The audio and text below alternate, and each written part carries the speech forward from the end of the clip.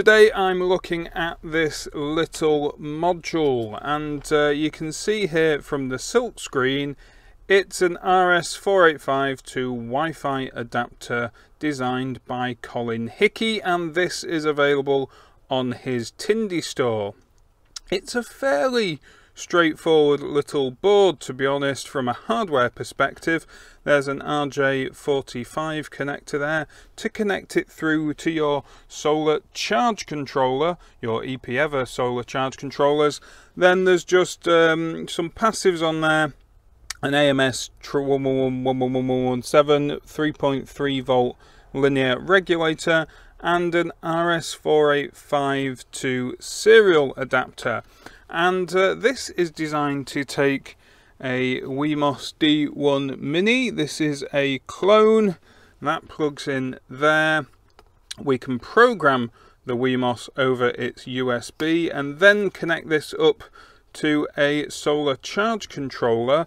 And also there's a nice case for it that Colin has designed as well, which is available on a link on his Tindy store. So let's pop that in there. Now this you have to put in this way. I think it's a fairly tight fitting case. Yeah, once it's in, clicks into place, and then we can pop the Wemos in as well, and that sits in place. So there's the access to the USB and to the RJ45, which is definitely in place now. I'm not sure that's coming out again very easily, but of course there's no need to once it's in.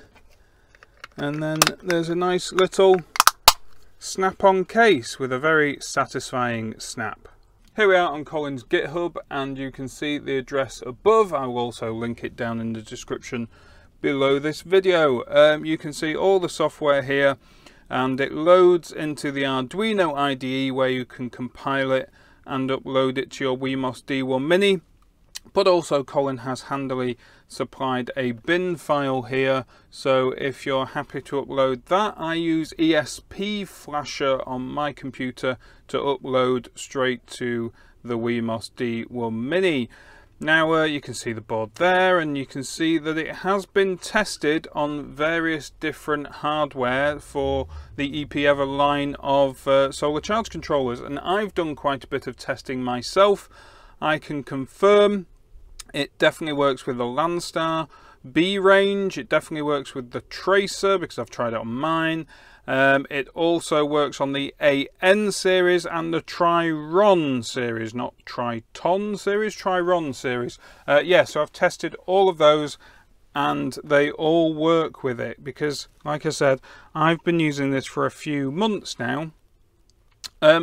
Recently there's also an over-the-air update edition, so that you can update this over the air and you don't have to disconnect it and connect it to your computer, which is very nice too. Now the RS485 to Wi-Fi adapter is a total solution. You don't need any other hardware. You just need your solar charge controller, the RS485 to Wi-Fi adapter, and I guess a browser to see the information.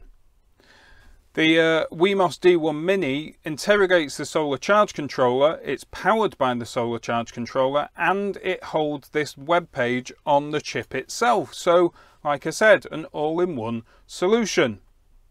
This website shows, well, live data, the solar voltage, the solar current, etc., the battery and the load, shows the charging status and the battery state of charge, all that good stuff in one handy page. We can also see historical data. Now this is the historical data held on the solar charge controller. It's not stored on the Wemos. So this is the information that the solar charge controller keeps over weeks and months and years, with various different stats in it. So we can see, for example, my minimum voltage today on the battery, and also the total generated energy. Again, this is my Landstar 1024B, which is connected to a small 7 amp hour lead acid battery and a 20 watt monocrystalline panel, and it's not always connected. So yeah, it's not generated a great deal, just 2 kilowatt hours. Over in the settings tab, we can see the more advanced functions of the RS485 to Wi-Fi adapter, which are totally optional but may pique your interest. You can save all the stats to an InfluxDB, so you can save everything to a database, and then of course you can recall that over weeks and months and years and look at trends and that sort of thing. So yeah, InfluxDB, a time series database, is perfect for this sort of stats. So yeah, you can plug it in to an InfluxDB. You can also connect it to an MQTT broker and put all your information across to MQTT, and then of course that allows you to bring it into all sorts of other things, including Home Assistant. Now, the latest version of this code, which is a beta version and not yet publicly released, but hopefully it will be, Colin, very soon. You can also do Home Assistant discovery. So if you're a Home Assistant user, you can automatically discover this device and its sensors and bring them into your Home Assistant and make decisions based on what's going on. If the battery's too low, well, publish a packet which turns off your inverter, that sort of thing. It's all really nice. You've got load control in here, and of course you can save all the settings of this device. So yeah, it's really well thought out, I would say. Final tab about that GitHub link again, and the mention of a Discord server there where you can talk about this device. And here I'm using MQTT Explorer, which shows the topics being published across my MQTT server. And if we expand the Landstar 1024B, and that's a customizable topic, we can see, for example, the battery stats here. The current voltage is 14.4 volts because it was in boost mode, wasn't it? Which is probably mentioned here in the status. Yes, it is. Charge mode, boost. So as you can see, every time this information flashes, it's being updated. So that's the RS485 to Wi-Fi adapter for EPEver solar charge controllers by Colin Hickey. Link to his Tindy store down below. I think it's a really neat, simple hardware solution with some great advanced software put on that Wemos.